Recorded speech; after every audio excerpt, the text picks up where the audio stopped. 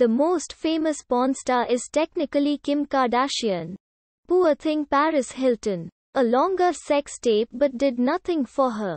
Sylvester Stallone got in his film start in a less wholesome genre. I'd argue Sylvester Stallone. This is sadly true. This is technically a thought you could have in a shower. Congratulations, Pamela Anderson. IDK if I'd classify a one-time leaked video a porn star.